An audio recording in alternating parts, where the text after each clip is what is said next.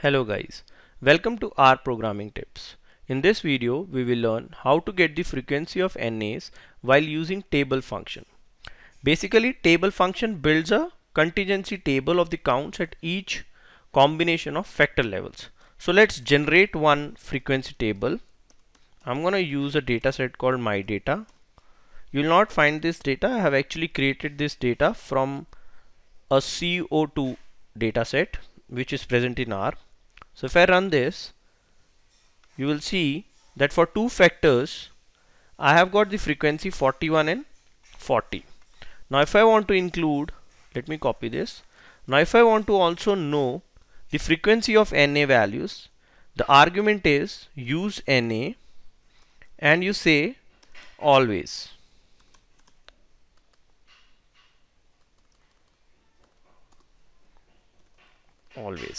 And press enter. So you can see that now it gives me the frequency of NA values in this. Now this use NA can take another two different arguments or basically values, one of which is no. So when I say this, it excludes the frequency of NAs. It will not include NA while building the table. The other one is if any. Now if you provide if any, what it does is if there is an NA, then it will generate a table including NAs. If there are no NAs, it will not include NA frequency in this. So let me show you what I mean by this. In this case I'm gonna make use of empty cast dataset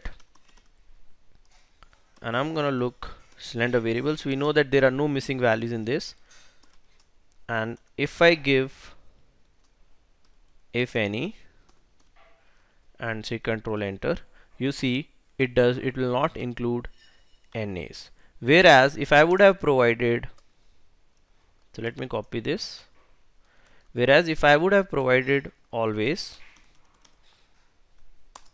you see that it will still give me another column for NA, and the count is 0 in this particular case because we don't have any NA values for empty cars cylinder variable. I hope you enjoyed this video. Thank you so much for watching this video.